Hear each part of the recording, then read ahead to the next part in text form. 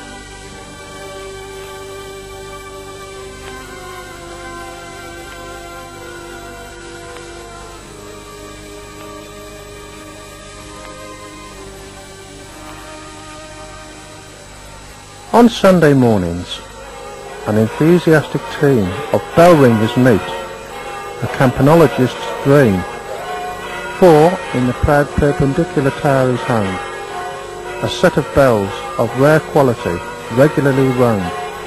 The peal of their song reverberates far and wide, and bids worshippers come now and enter inside, where ancient beam and stone for years have slept in concord, whilst congregations the faith kept.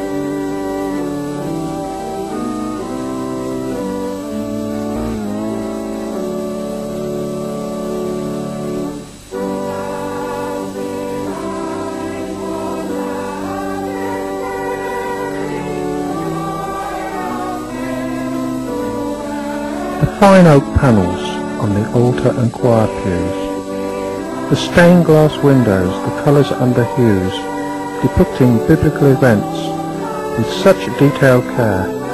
These leaded windows the craftsman's mark bear. The little pipe organ has been lovingly tended and, with additional rank specification extended. The old tracker action remains, but hand blower updated by bequests from a past patron kindly donated. Its beautiful tones have been continuously heard by churchgoers praising God in harmonious word.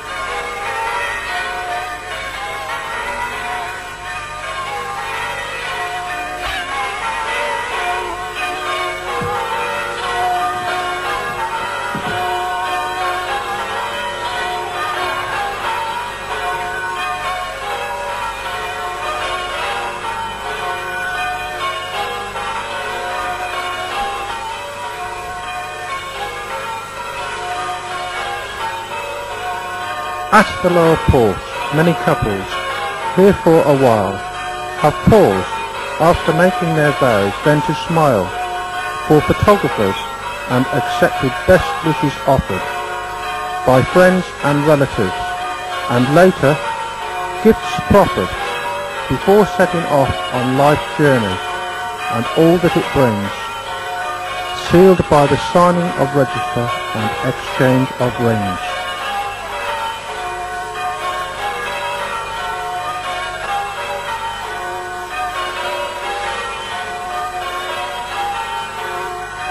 And out in the churchyard, past souls laid to sleep would be happy to know that present efforts keep to their aspirations for the Spirit divine, with the breaking of bread and the drinking of wine, and celebration of God's eternal picture he paints on the canvas of life in this Church of All Saints.